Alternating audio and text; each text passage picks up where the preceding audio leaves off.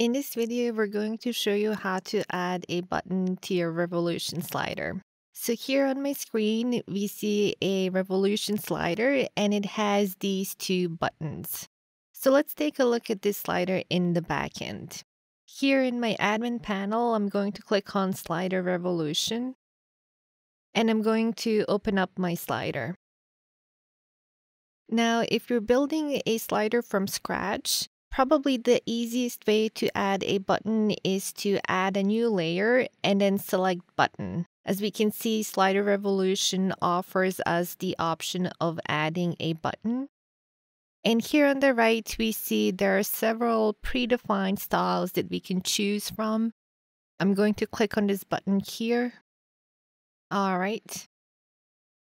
And if you click on the Style tab, over here you will see some design options. For example, you can change the typography of the button. You can also change the colors. If you click on the Actions tab here you can add a link to your button. So I'm going to click on Simple Link. And over here you can enter the link for your button. And this should work as expected. All right, I'm going to delete this button.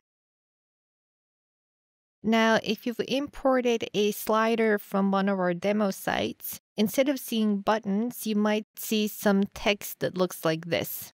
So I'm going to click on one of these text blocks. I'm going to click on the Content tab.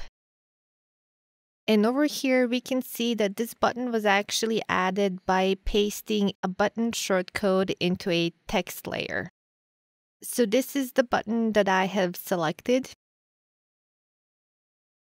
And you can modify this button by simply modifying the shortcode here. For example, here where it says text, currently the text is contact us, so you can change this text as you wish. Here where it says link, you can enter your own link. And over here we see some color options. Now, if you're not comfortable with modifying the code this way, then you can create a button from scratch and you can replace this shortcode with your own. So let's see how that can be done. I'm going to exit the slider. I'm going to navigate to Pages and I'm going to click on Add New.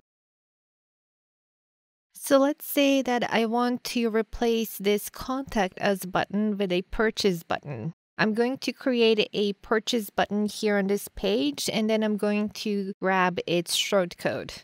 So let's add a title for this page. I'm going to open up WordPress Bakery's shortcodes, and in the search box, I'm going to enter button. Let's choose this button shortcode. So this is my button shortcode. For text, I'm going to enter purchase. I'm going to assign it a green background color and a white hover color. And let's save. I'm going to save this page as a draft.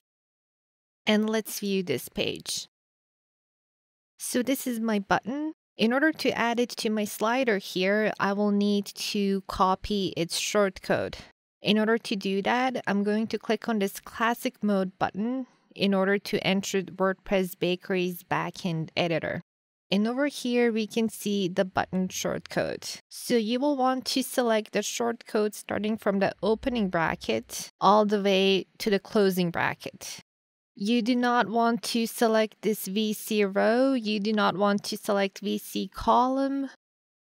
Only select the button shortcode. So starting from the opening bracket all the way to the closing bracket. Now I'm going to copy this and I'm going to go back to my slider.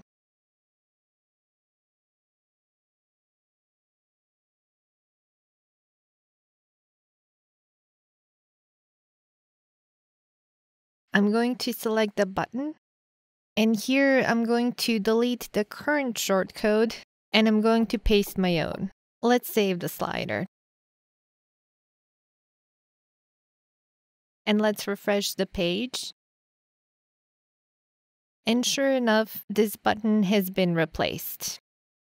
Now, using this method here, by pasting a shortcode into a text layer, you can add pretty much any static shortcode. And I say static because if you try adding a shortcode that requires JavaScript, such as a testimonial slider, that shortcode might not work as expected because of a possible JavaScript conflict with Revolution slider. But as I said, you can add pretty much any static shortcode this way. And when you're adding shortcodes, you should keep in mind that sometimes Revolution slider can apply its own styles. So for example, if your button doesn't have the typography that you were expecting, you should click on this Style tab here and check the typography settings for that layer.